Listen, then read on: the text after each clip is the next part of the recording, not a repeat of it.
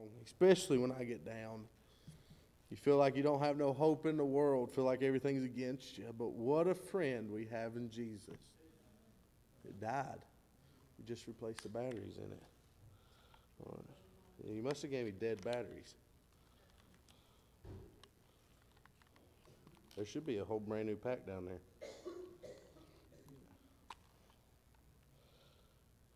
I think he's cut me off. He cut me off Sunday, now he's cut me off tonight.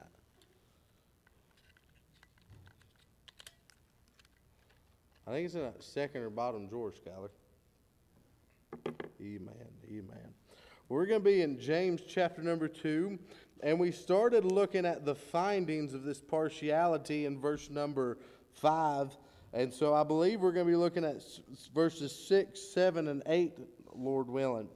But we'll see how far we get along in those, amen. If I can get down to it. Amen, amen. Well, when we started looking at the findings, last time we looked, which I know it's been several weeks, we looked at verse number 5 on the heirs. When it says, "Hearken, my beloved brethren, hath not God chosen the poor of this world, rich in faith, and heirs of the kingdom, which he had promised to them that loved him." So we looked at the heirs, we looked at the pondering and the poor. We saw the poor had favor in their faith. And then we saw the promise. We saw the land, the kingdom that he promised them, the love. So we're going to be looking and starting in verse number 6. And for a quick recap, we looked at this partiality. We talking about being pious towards someone or being, preferring someone over another. We saw how God said in verse number 1, how we don't even need to show faith of God when we're going to have respect of person or has that pious mentality. We saw the folly that this pious mentality or this partiality that we have it labeled as shows and what it brings to us as individuals and Christians.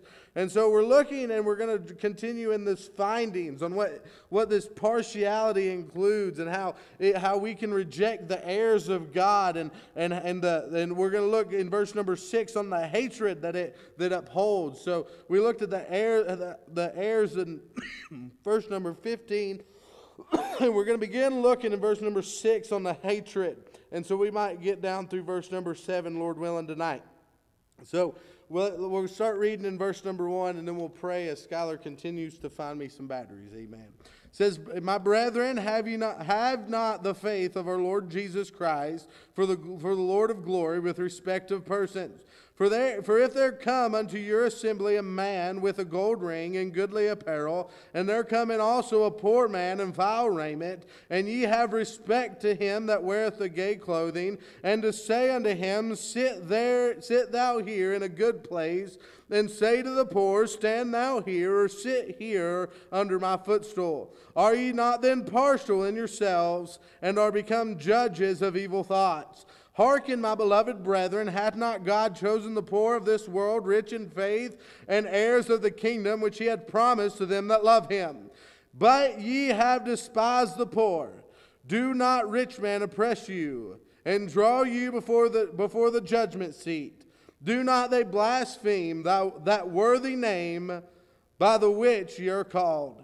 If ye fulfill the royal law according to the Scriptures, Thou shalt love thy neighbor as thyself, ye do well. But if ye have respect of person, ye commit sin and are convinced of the law as transgressors." Lord, help us tonight, God, as we continue to look in James and on how do you want us to live our Christian life.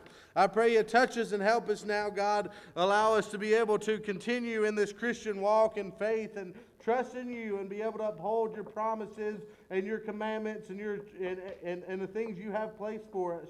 Just help us now. We'll bless you in Jesus' name, I pray. Amen, amen. Well, we're going to be looking tonight at this hatred in verse number 6. It says, "But ye have despised the poor." That word despise means to condemn, to scorn, to abhor. It's talking about to just absolutely hate another person, individual, or thing. I tell you, I think sometimes we get for granted of that. Or I think sometimes we are guilty of that, I should say. We will sit there and we get so angry at another brother or another Christian or another person, and in rage we said, oh, I just hate him, or I hate that person. And in all aspects, what we're saying is we despise them. We can't stand them. We wish they weren't around. We're saying that their lapse of presence in our life would be better without us. Or our life would be better without them. Well, I tell you, the Bible, I'm glad Jesus doesn't despise or hate any one of us. See, Jesus himself was despised and rejected of men, but yet he loved each and every one of those that despised and rejected him. This hatred includes despising. Titus 2:15, it says, these things speak and exhort and rebuke with all authority. Let no man despise thee. Well, I tell you, if God doesn't want men to despise us, he surely doesn't want us to despise them. We are supposed to show the love and help and kindness of Jesus. That's what Christianity is supposed to be.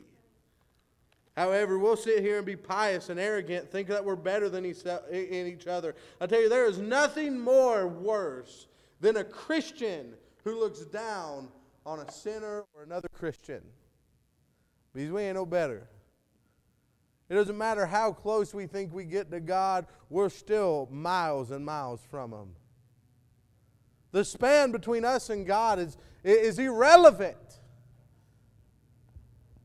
Yet we'll look down on those that maybe they should know better. Or maybe they're a new Christian. Or maybe they're just a sinner coming in wanting to get some help. I tell you, it's a shame that the world hates Christians because of the way they get treated. I can't tell you how many times I've went to a restaurant, especially on a Sunday, someone gives us gift cards or whatever, and we get to go out to eat, which is kind of a rare occasion for our family. But I can't tell you how many times I'll have a waitress say, y'all are different. I usually hate church folk because they treat us horribly.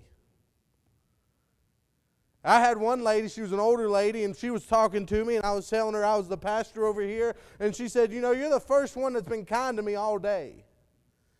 She said, I don't understand how people that are supposed to be Christians and go to church can go and get their Jesus on and then come and treat us like crap. Her words. Maybe I shouldn't have said that from the pulpit, sorry. But she was so against Christians. And it's so hard to rend people that way without showing them the love of Christ. It breaks my heart when I go talk to someone. And they don't even want to get to know me because the name that I hold means absolutely nothing to them. You tell someone you're a Christian, or you tell someone you're a preacher, or you ask someone about church, they immediately just shut down because of the way Christians treat them. You know who God was hateful to? You know who Jesus got on underneath their skin and pointed out their sin and was almost vindictive to them? Was the ones that thought they were religious. Even the woman at the well, or the woman that got thrown that should have been stoned for her adultery. Even though God pointed out their faults, and notice God pointed out their faults, the disciples didn't, God did. He still did it in a loving manner. I don't see 1 ounce of hatred anytime God called out someone's sin. But you'll see the Pharisees do it. You'll see Judas mocking the woman who busted up the ointment on Jesus' feet. You see the religious crowd thinking they're better than everyone else. Poor man praying on the altar, and the Pharisee is scorning him in front of everyone. We wonder why we can't get people through the door. We wonder why we can't actually get them to come to know the Lord. I tell you what, if I was a lost person, grew up in the world, and I saw what Christianity is, I don't think I would want it either. If I thought it was going to make me a hateful, vindictive person, I don't think I would want anything to be a part of it. How many times have we heard this year people come in the church and say that they thought that people would judge them because of the way they lived? Because that's what churches do, unfortunately. Now don't get me wrong, the Bible says we are supposed to judge the Spirit. We're supposed to judge the fruit of Christianity, not the lost and dying people that need to come to Him. If there was someone that came in here professing to be a preacher and walk like a homosexual and talk like a homosexual and had a homosexual relationship, you best believe I would judge him. Because he's bringing the name of God down with him. But if there came one who really wanted something from God, as long as he didn't bring those acts in this church, I would love them and help them and try to get them to the one that could change them. See, the difference between judging as a Christian and judging the world is the Bible says, try the spirits, whether they be of Him or they be some other thing. See, what we do is we judge the people that come in the church, and we forget the people that's already sitting here. We forget our family. We forget our friends. But maybe someone comes in here looking a little rough. We'll side-eye them. We'll stay away from them, instead of loving on him the way that they're supposed to be. Now, don't get me wrong. Safety is a big thing. A big thing. But the love of Christ should never come second to our hatred of what they're not. We see despising. Proverbs 1:7, it says, the fear of the Lord is beginning the knowledge, but fools despise wisdom and instruction. See, when we begin to despise things, when we begin to despise people, we lose the wisdom and instruction of God. Because if we've really feared God, if we really feared what God and accept what God has done for us, I don't think there's any way that we would despise someone that would want to come to know Him. Matthew 18:10, it says, take heed that ye despise not these little ones. For I say unto you that in heaven their angels do always behold the face of the Father which is in heaven. I tell you, one thing that we do, maybe we don't get upset about the people that come through the back of the door. But we'll sit here and get upset about our children. Oh, we want children. Oh, we need children. Oh, we want to have them come to the Lord. But Lord forbid they run through the halls or leave trash or make noise. I tell you, it don't bother me. We've sat through so many camp meetings the last few weeks that you'll have 10 babies crying in the middle of service. It don't bother me none. Because what Mom and Daddy's doing is trying to show them how to serve the Lord. Maybe they get a little loud. Mom and Daddy can take them out. It ain't going to bother nothing. Maybe we're over having an activity and the kids get a little out of hand. You train them. The Bible says train up a child. The Bible says where the oxen is, he just lost me. But it's saying where you have animals, talking about children, it's going to be dirty. You're going to have to deal with problems. You're going to have to muck out the stalls. But I'd rather muck out the stalls every day than not have any little feet running through here. Not having any teenagers. Maybe you have to get on to them. But I tell you, we live in a day that we want everything so perfect and so by the book, and we don't want any mishaps, and we want to make sure there's no problems, that we despise the young people and end up walking out the door. I tell you, I enjoyed our youth nights. Absolutely loved it. I enjoy crazy, believe it or not. Well, I guess y'all could believe it. I have 5 children. But them being, especially in a place where they're supposed to be loud and they're supposed to have fun, it doesn't bother me. Maybe the fellowship hall gets a little dirty, or the Sunday school classrooms get a little messed up. I would rather clean them up every day than not ever have to. But we'll sit here. I don't like it being so loud. I can't believe we threw 50,000 water balloons and now we have to pick up the whole parking lot. But that's what people say and think. And believe it or not, children hear it.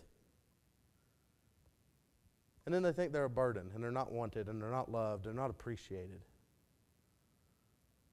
There's not one child in this church that I don't try to hug and love on in the right way. I don't really do that to our teenage girls, but that I don't make sure they know that the preacher don't love them. Because I want them to know that they can come here and have a place. I mean, Lakin and Keegan, the first time Keegan ever talked to me, I was shocked as could be. And they were outside showing me Lakin's Jeep. And she was tickled to death that I just went out there and looked at it, Brother Ken. But I love them. I don't want to see them leave and go somewhere else.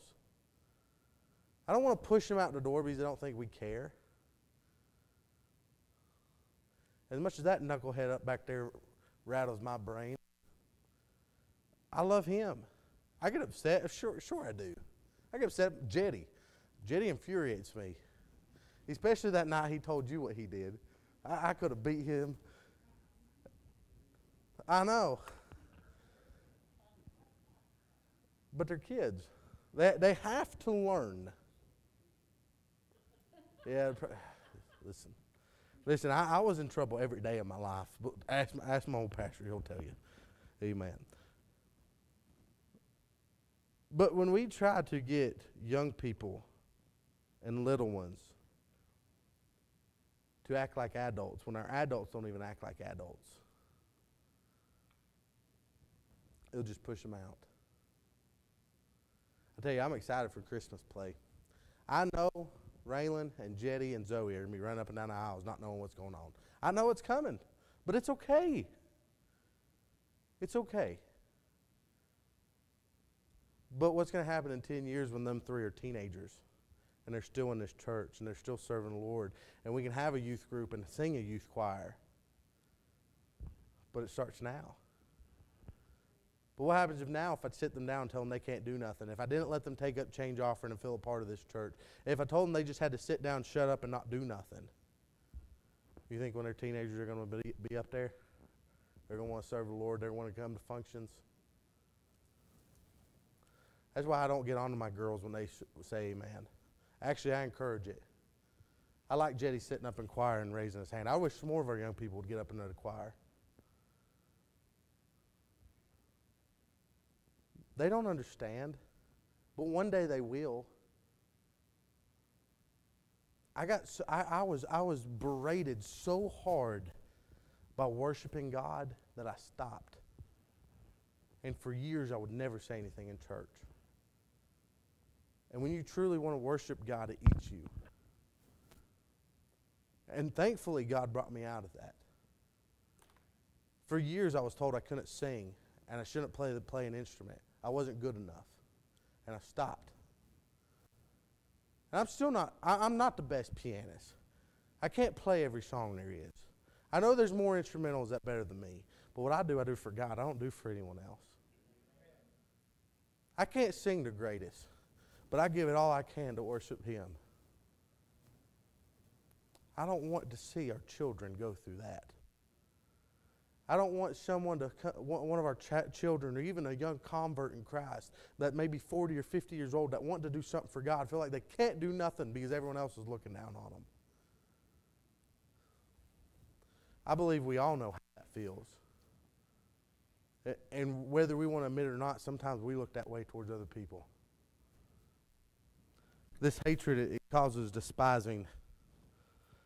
This hatred, it makes people feel different.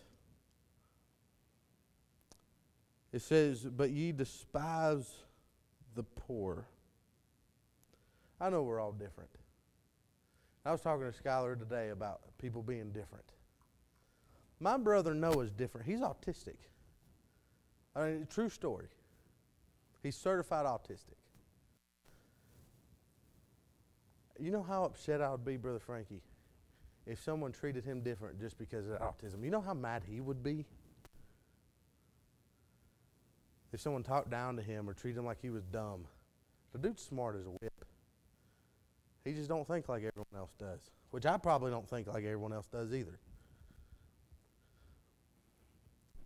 But see, God's using him despite of the things that he goes through. And he's going to do something great for God. But yet we look at people that's different. I met a man this week up at the church we were at, and he has, I don't know what kind of disease, but he has slurred speak, and he walks almost like he's crippled. But I tell you, he has a heart for God, and he probably knows more Bible than anyone in here, including me. But yet we'll sit here because we can raise both of our hands, and we have all the functions of our body. We can sing, and we can talk, and we can get in front of people. We look down on people like that. We make them feel different. Outside of this body, we're the same. We're a soul that's either going to heaven or going to hell, either by rejection or by redemption. Yet we look on the outward appearance where God looks on the heart. Romans 2:11. We know that the Israelites were a very racist people. They hated anyone that wasn't them, especially the Samaritans or any other form of half-breeds that they would call them. But Romans was dealing with that. It says in Romans 2:11, it says, For there is no respect of persons with God. For as many as have sinned without law shall also perish without law, and as many as have sinned in law shall be judged by the law. For there is no hearer of the law or just before God, but the doers of the law shall be justified. For when the Gentiles, which have not the law, do by nature the things contained in the law, these, having not the law, are a law unto themselves. He's saying just because you have a written law and they don't, they still know what to do and what not to do. See, people get so hung up on this law. What the law was for, and what Hebrews explains, and Romans go in detail on it, it was to show the Jews that just because they were God's chosen people didn't give them a free pass to heaven. That they were just as wicked and ungodly and sinners as we were. Because if the law was the only way to heaven before salvation, how do you explain all the nations outside of Jews that had priests of God and salvations of God and biblical experiences that we hear about all throughout the Bible that are saved and going to heaven? How do you explain Balaam and Melchizedek and all these other supposedly Gentiles that had no hope for God before Jesus came? Jews were God's chosen people. The law was to show their imperfections. Paul continued saying, which show the works of the law written in their heart, their conscience also bearing witness. For their thoughts, the meanwhile, accusing or else excusing one another. In the day when God shall judge the secrets of men by Jesus Christ, according to my gospel. Acts 10:34 through 35, it says, Then Peter opened his mouth and said, Of a truth, I perceive that God is no respecter of person, but in every nation he that feareth him and worketh righteousness is accepted with him. I tell you, there is no room in God's churches for racism. None. God loves everyone. We used to sing that song, God loves all the little children of the world, and then when we get adults, we forget it. Wonder why we can't reach the communities in this area that aren't white, that are Latino and black and Asian, because they come to church and they feel like outsiders. Because God's people make them feel that way. But they need God just as much as we do. They need salvation just as much as we do. They need a church that will love them and accept them into the body just as much as we do. Romans 3:10, it says, as is written, there's none righteous. No, not one. See, God doesn't make anyone different. He lumps us all in. We're either sinners or not sinners. And I tell you, every single person that's walked on the face of the earth outside of Jesus Christ himself is a sinner. Romans 3:23, it says, for all have sinned and come short of the glory of God. See, Romans is a great salvation book. However, Romans is written to show the Jews that they need to stop being partial towards everyone else. That salvation is for all. The gifts of God is for all. The church is for all. You don't have to have a black church. You don't have to have a Mexican church. You don't have to have an Asian church. We have the church. Lord willing, we'll pick up in the rest of verse 6 and 7 on the heretics that this partiality finds. I hope and pray that as we move forward in our Christian walk, that we love people the way God loved us. I hope and pray that there don't come a time that we don't run people out because of our hatred and the way we act. I would rather people walk out the church because of my preaching the Bible than for them to say they didn't feel welcomed and loved in this place. I hope every visitor that comes in here feels like they can't move their arm for 3 days because how much it got shook. I hope that if someone goes and bashes our church, it's not because the people inside didn't love them. I would rather them go against the Bible and Jesus than against our love we should have for them. Because I can live with them going against the Bible and Jesus, because people always will. But if they go against the way I treated them, then that's something I need to fix. Amen. Amen. Well, I do apologize I didn't wear a tie tonight. Like I said, I'm struggling. My neck and back is killing me. And last night we had to leave service early. I got real dizzy and my hands went numb. And I just haven't been able to really have a lot of pressure on my neck. So if that offended anyone tonight, I do apologize. It's not a normal occurrence for me. Amen. Amen. All righty. Well, Brother Estes, why don't you dismiss us in prayer this evening?